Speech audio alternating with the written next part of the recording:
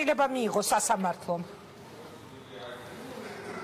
ინგა რამდენიმე წუთის წინ დასრულდა საქალაქო სასამართლოში ხორავას ქუჩაზე მომხდარი ინციდენტთან დაკავშირებით 5 ბრალდებულის სასამართლო პროცესი. მოსამართლემ სრულად დააკმაყოფილა ბრალდების მხარის მოთხოვნა 5 ადამიანიდან 3 სრულწლოვანს შეეფარდა აღკვეთის ღონისძიების სახით პატიმრობა 21 წლამდე ახალგაზრდას გირაო, ხოლო ერთს არასრულწლოვანს მშობლების მეთვალყურეობის ქვეშ ყოფნა. საკმაოდ უარყოფით შეაფასეს ეს გადაწყვეტილება ბრალდებულების უფლებადამცველებმა და ისინი ამ ყველაფერს სავარაუდოდ ამ გადაწყვეტილებას სავარაუდოდ უკვე სააპელაციო სასამართლოში გასაჩივრებენ. ასევე ბრალდებულს შორის არის შინაგან საქმეთა სამინისტროს ყოფილი თანამშრომელი, რომელიც როგორც მისი ადვოკატი აცხადებდა, ბრალს აღიარებს და ამბობს, რომ მან დააგვიანა და გვიან შეატყობინა გამოძიებას იმ ფაქტების შესახებ, რომელიც მისთვის ცნობილი იყო. 5-ვე მათგანს გამოძიება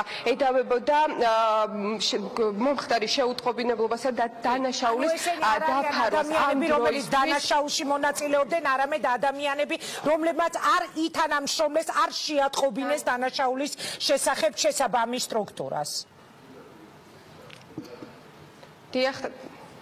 მადლობა. ეს ადამიანები არიან და გამოძიება მათ ედავებოდა შეუტყობინებლობას. მთლიანობაში 5 ადამიანი არის უკვე დაკავებული ამ ფაქტთან დაკავშირებით. ერთი არასრულწლოვანი მომხდარი ფაქტიდან მალევე დააკავა გამოძიებამ. ერთი 3 დღიანი სამძებრო სამუშაოების შემდეგ გუშინ თავად ჩაბარდა სამართალდამცველებს. ორივე მათგანს თბილისის საქალაქო სასამართლომ გუშინ აღკვეთის ღონისძიების სახით პატიმრობა შეუფარდა. 3 სრულწლოვანს კი, როგორც უკვე აღნიშნე, მათაც შეებარდათ აღკვეთის ღონისძიების სახით პატიმრობა რამდენიმე წუთის წინ. მადლობა დიდი, ეს იყო ქეთევან გრიგორაშვილი. მე გადმოვინაცვლებ კვლავ სტუდიაში ცოტა ხანში ნინო ჟიჟილაშვილი.